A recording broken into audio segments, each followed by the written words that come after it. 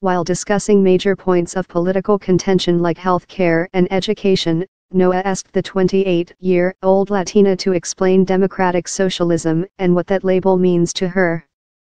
"I don't knock on a person's door and is like, hey, let me tell you about socialism. Like, that's not how I campaign," Ocasio-Cortez said. "And I also think that I don't knock on a person's door and say, hey, let me tell you about being a Democrat. I don't say that.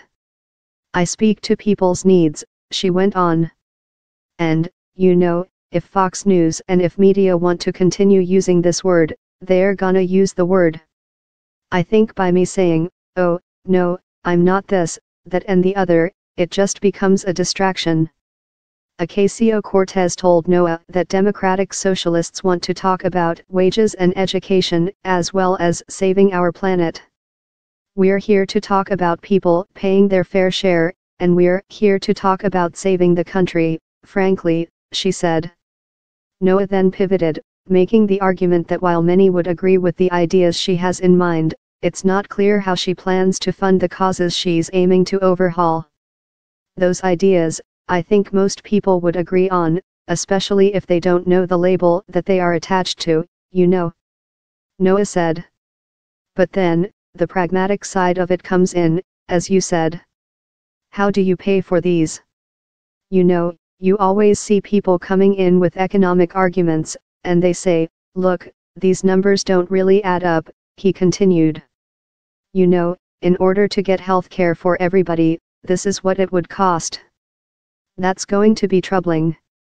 Even if you reverse the Republican tax deal, that's only going to make up 5% of what we need to pay for Medicare for all.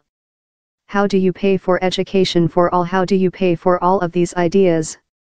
Ocasio-Cortez called that an excellent question.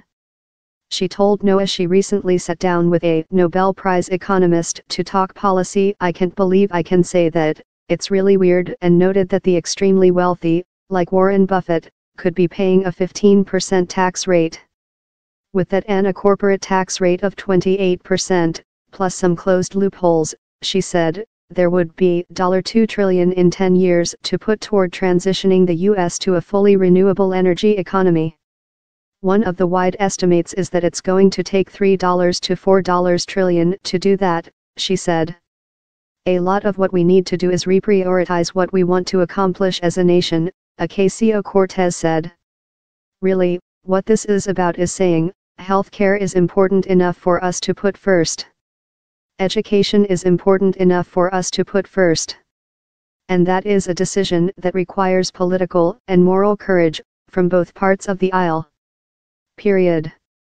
You can watch the entire clip above.